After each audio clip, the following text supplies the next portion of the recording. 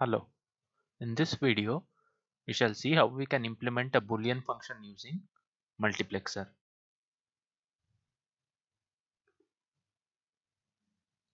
Depending on the number of select lines of the multiplexer and the number of input variables, we'll have two cases. Case 1, when number of select lines of the given mux is equal to number of input variables in the given problem.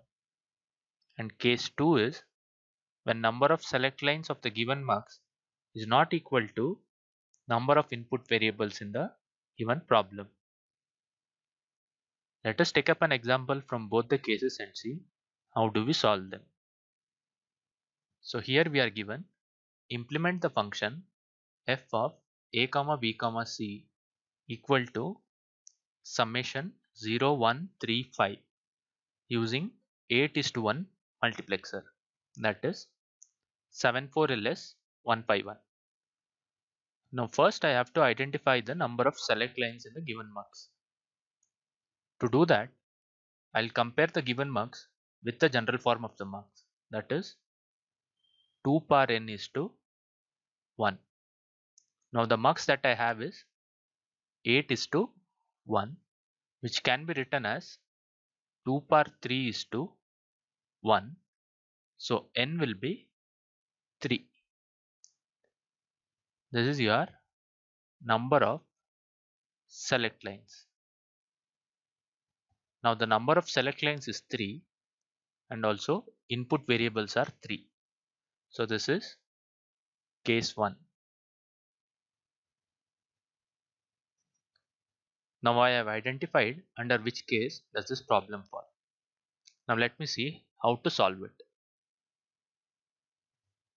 First, I have to draw the logic symbol for 74LS 151.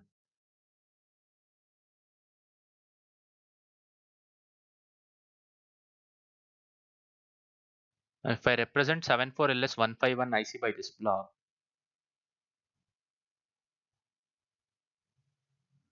I know it has two outputs, Y and Y bar,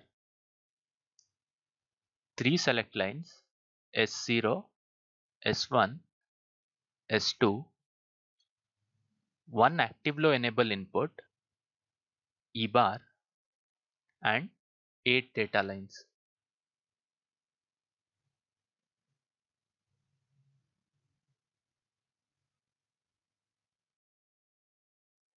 D0, D1, D2, D3, D4, D5, D6 and D7.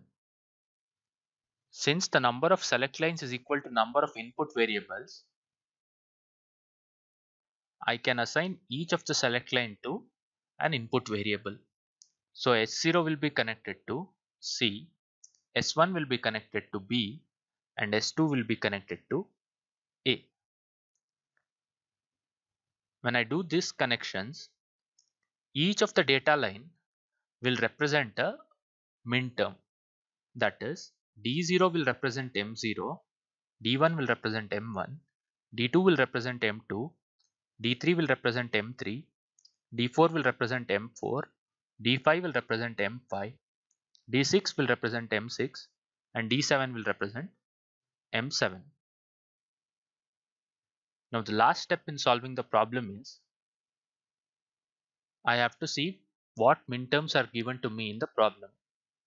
The minterm given to me in this problem is 0, 1, 3 and 5.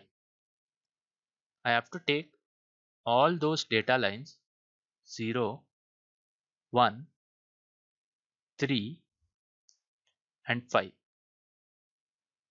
I'll connect them together and connect it to plus 5 volts. The remaining data lines M2, M4, M6 and M7, I must connect them to ground. So this is your final diagram. You have implemented the function using a multiplexer now. If you want to cross verify it, you can construct the truth table A, B, C are your select lines and Y is your output. When the input to the select line is 0, 0, 0, D0 gets connected to the output and D0 is connected to plus 5 volts, which is logic 1. So output is 1. Now when inputs to the select line is 1, 0, 0, I know D4 gets connected to the output and D4 is connected to ground. So output will be 0. I can write down all the combinations of A, B, C and see for what values the output will be 1.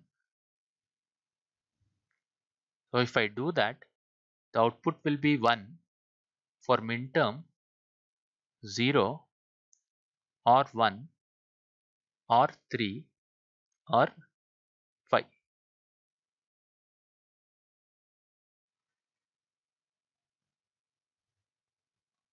This is same as 0, 1, 3 and 5 that was given to me in the problem. Thus I have successfully realized or implemented the function using a multiplexer. We'll take up an example from case 2 and see how to solve them in the next video. Thank you.